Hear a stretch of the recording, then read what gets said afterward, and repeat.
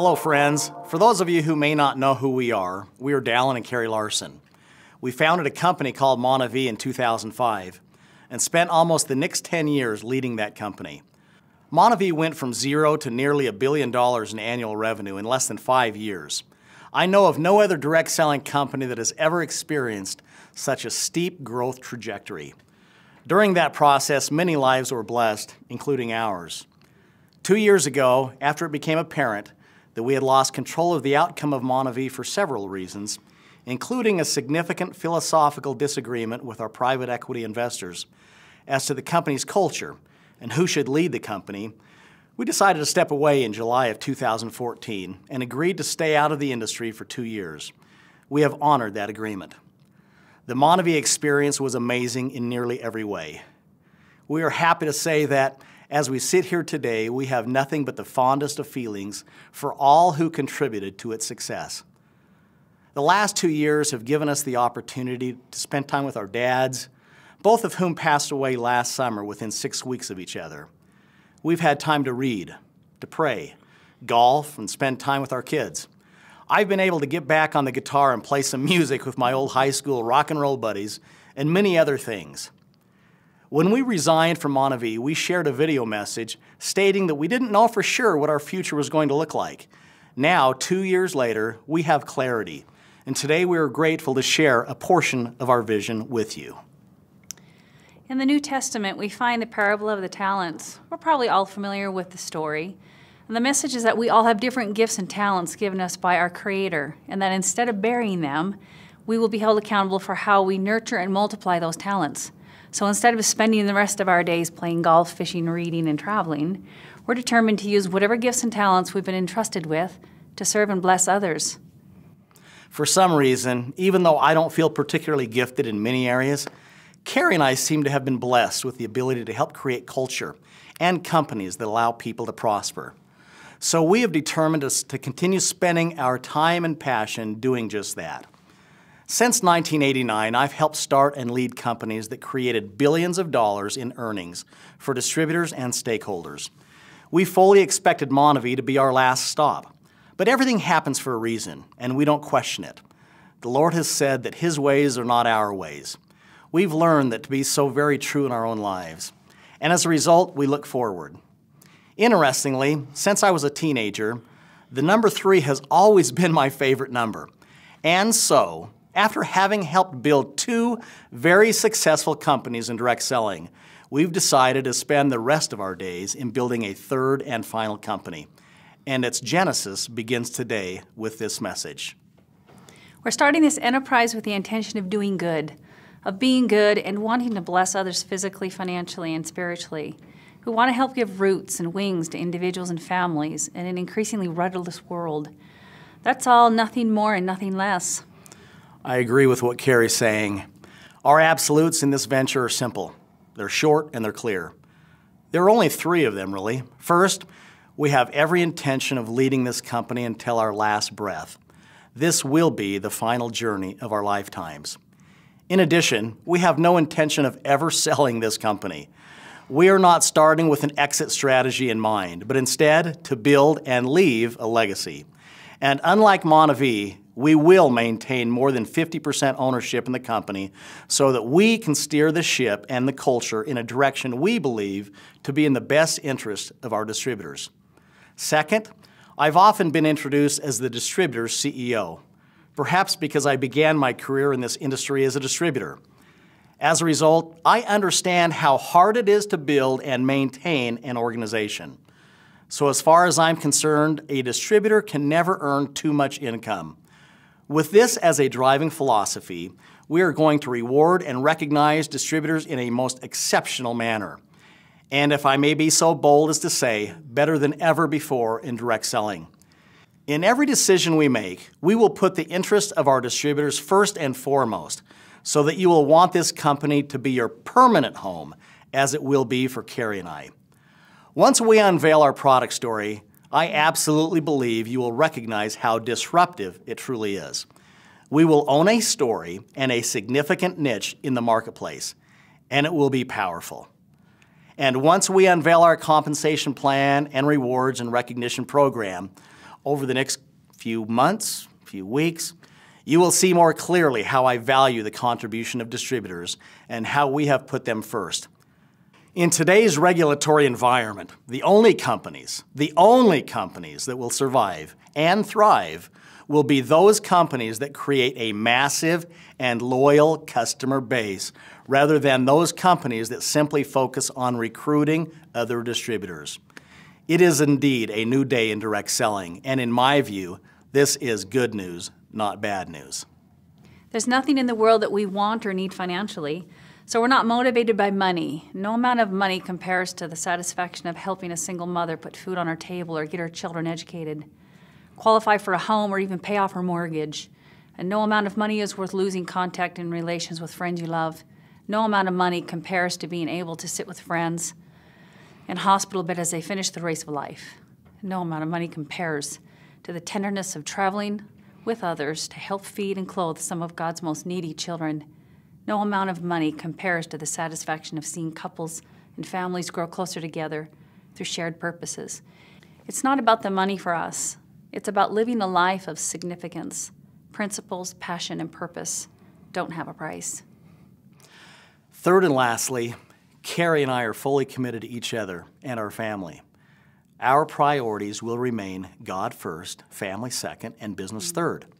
With that said, we will be giving our whole hearts to this venture. Priorities are important, and we believe we've got them in the right order. These foundational principles go a very long way in determining the success or failure in all that we do. This final venture, God willing, will be extraordinary in every way if we are so fortunate to attract like-minded folks we can lock arms with. By doing so, I am optimistic that our future together will be breathtakingly exhilarating.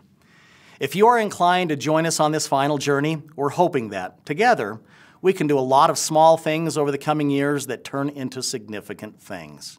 And we're ready and excited for the challenge. Having to sit on the sidelines for the past 2 years has frankly been the longest 2 years I've ever experienced outside of losing my son. It seems like it's been a decade.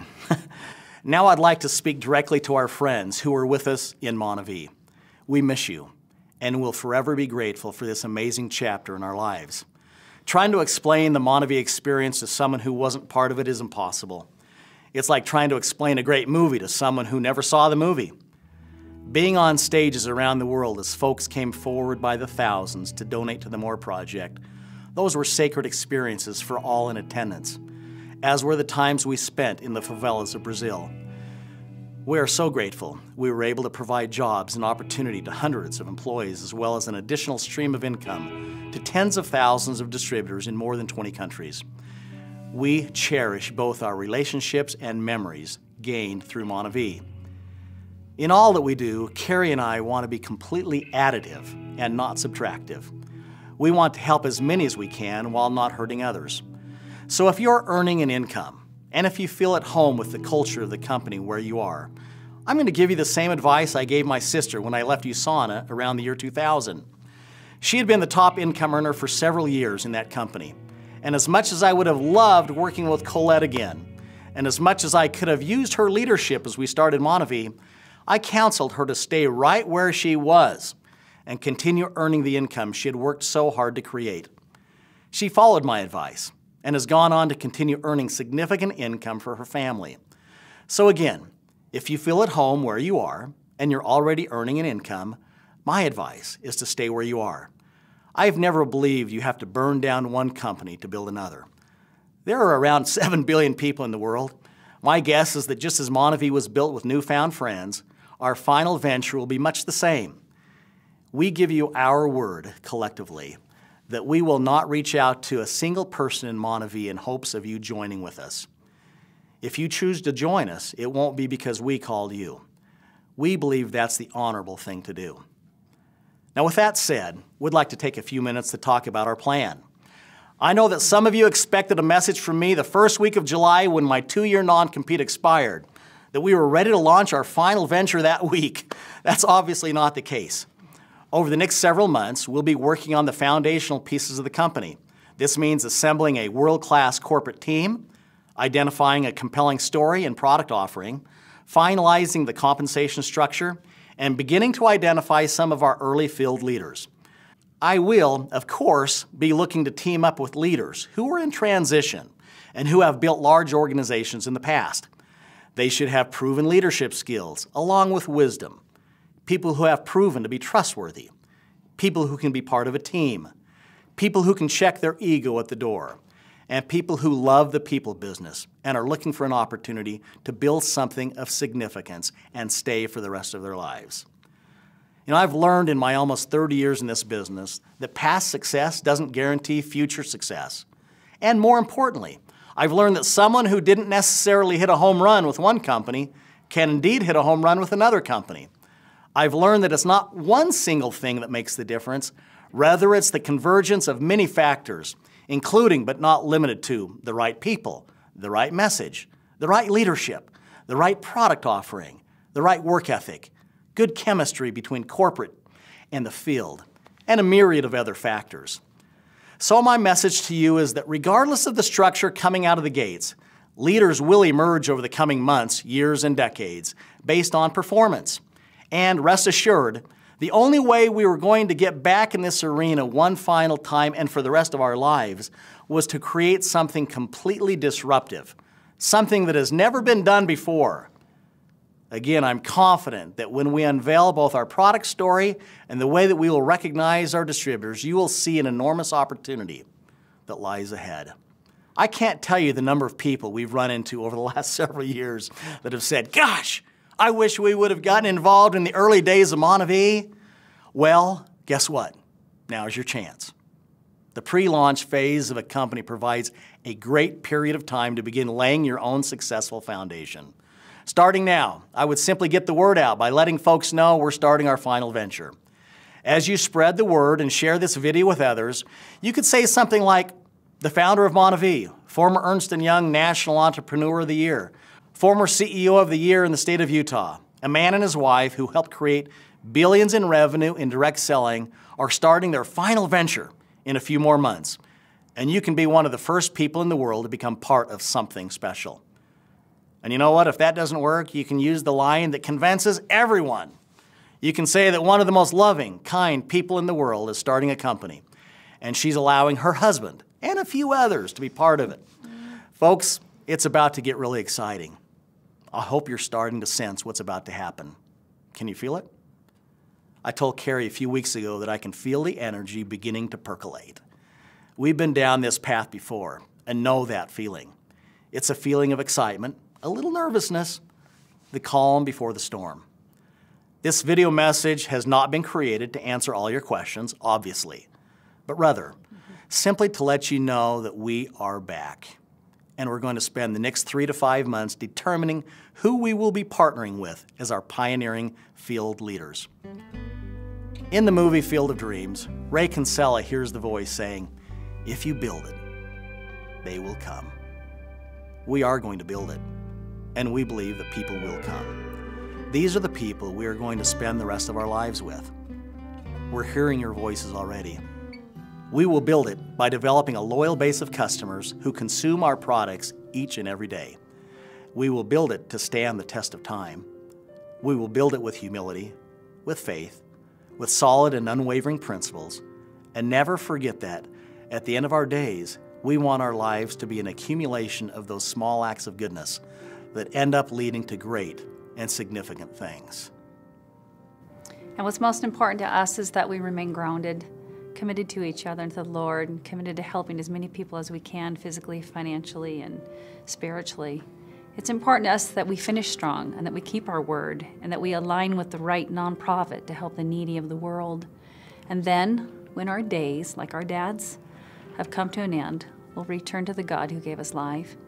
And as we fall into his glorious arms, we'll see him smiling back on us, whispering the words, "Well done." And that, my friends, is why we choose to enter the arena one last time. We don't promise you millions of dollars. We do promise we will do our very best with the gifts and talents we've been given to bless as many as we can for as long as we can. So if you're at a place in your life where this message resonates with you, we want you to be a part of this new venture with us from the very beginning.